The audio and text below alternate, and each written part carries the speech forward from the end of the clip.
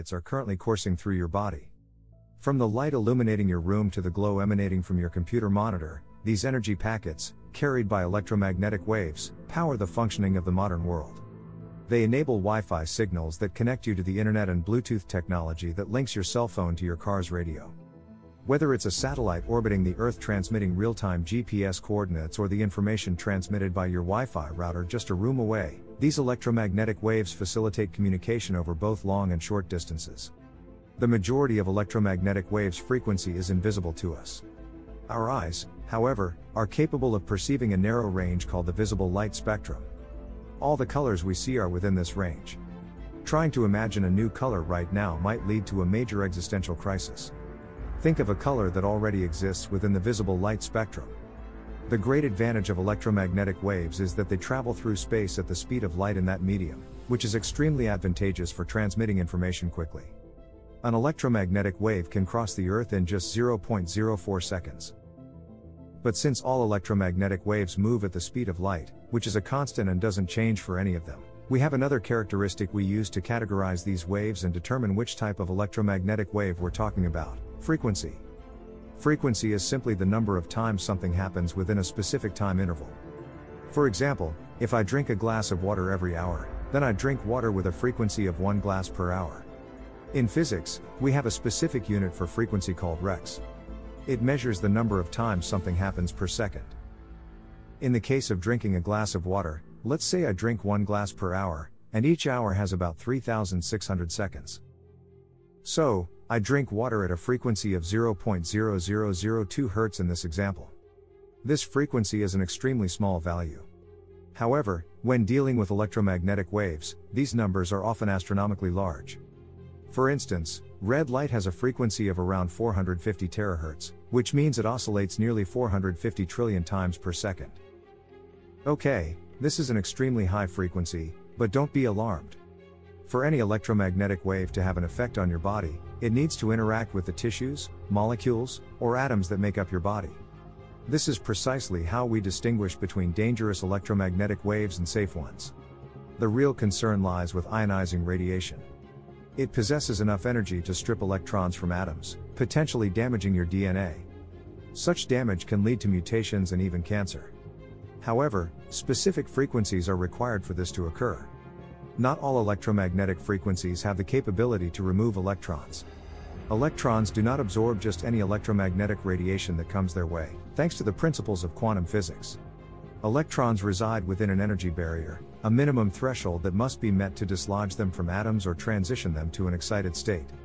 Only frequencies above ultraviolet in the electromagnetic spectrum possess enough energy to ionize the atoms that make up our body's cells.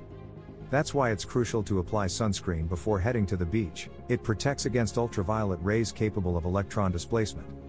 DNA molecules can be damaged by ionizing radiation, potentially leading to skin cancer. However, it's important to note that ionizing radiation is not the only health risk associated with electromagnetic waves. While ionizing radiation specifically relates to cancer, there are other effects that electromagnetic waves can have on the biological tissues of the human body. A prime example of this is the use of microwaves to heat food. Microwaves generate electromagnetic waves, and their effect on biological tissues is primarily to heat the food placed inside. However, it becomes more complex when considering that different molecules or tissues respond differently to various frequencies of electromagnetic radiation. This is where we delve into the key aspect of this video. Lately, I've come across numerous articles online discussing the upcoming implementation of 5G technology in mobile devices.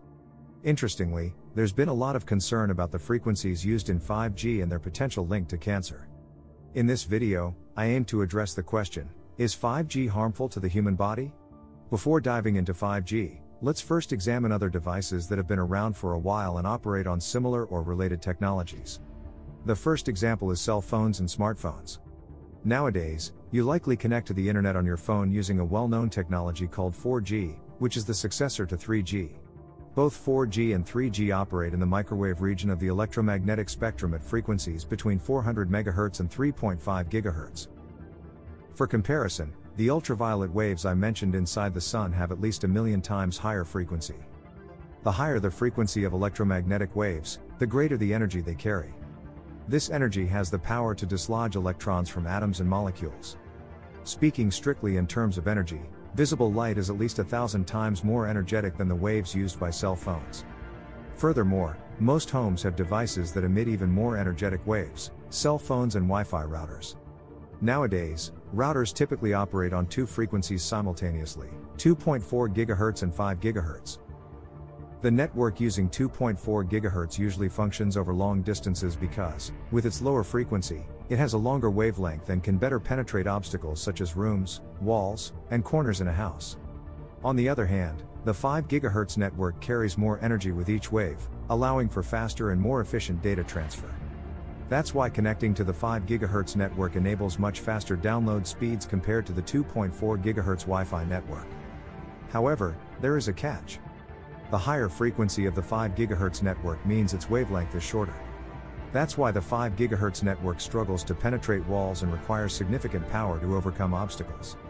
Even though the 5 GHz router in your home is emitting electromagnetic waves, they are at least 1,000 times less energetic than the light bulb illuminating you or the monitor of your computer or mobile device as you watch this video. So, where does 5G fit into this story? 5G is likely the next evolution, building upon our current 4G technology. It's already being used in some countries like the United States and South Korea. One of its significant advantages is the ability to transmit even more data with minimal packet loss. While 5G envisions the use of a broad range of frequencies, the current commonly used frequency is 3.5 GHz, placing it between the two frequencies used by your home router.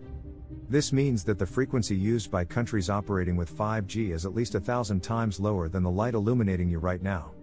So, why is there so much discussion surrounding 5G? This concern is not new, it has been around since the early days of cell phones. The main concern is that the electromagnetic radiation used by cell phones could be associated with an increase in cancer cases. The response to this concern is quite convincing. To date, there is not enough strong evidence to support the claim that the electromagnetic radiation emitted by our cell phones, computers, Wi-Fi, or electronic devices in general is linked to an increase in cancer cases. The reason is simple: the frequencies used by these devices are not energetic enough to disrupt the atoms, molecules, or DNA in our tissues, which is what causes cancer. So, if you were worried about the new 5G technology, don't feel bad about it. Fear is a natural reaction when exposed to new things, and as with any new technology introduced into society, we need to study the effects of 5G on the human body. However, cancer won't be one of them. The same applies to your Wi-Fi router or the cell phone in your pocket right now. They simply don't emit electromagnetic waves with a frequency high enough to cause cancer. Thank you very much, and see you next time. Don't forget to subscribe in the channel for more videos.